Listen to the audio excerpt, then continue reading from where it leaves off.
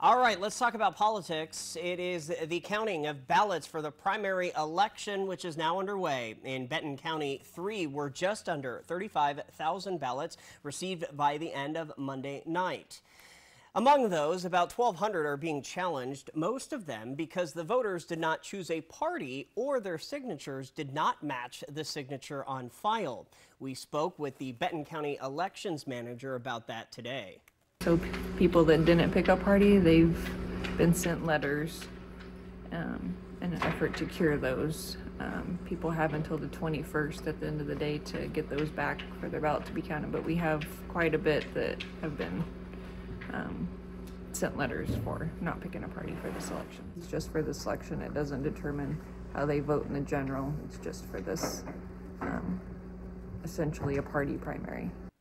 Hatfield says that they have about a 32% return in this primary.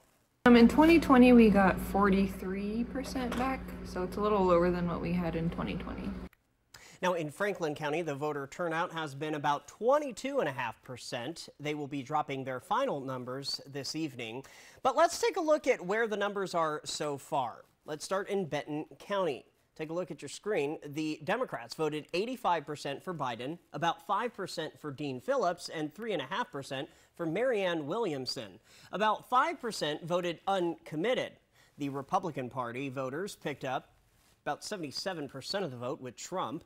Nikki Haley got 19%, and other candidates won about 4.5% of the Republican votes. All right. Let's go to Franklin County. Trump garnered about 82% of the vote, with Nikki Haley earning 15%. The other candidates combined got about 3.6%.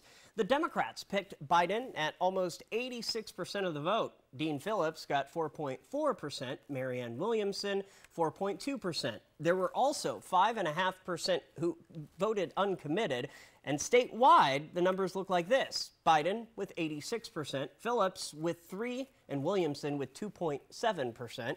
Statewide, almost 7.5% voted uncommitted.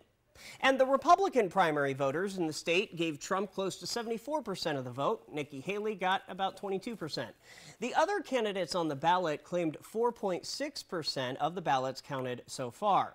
The counting will continue until the official certification of the primary election on March the 22nd.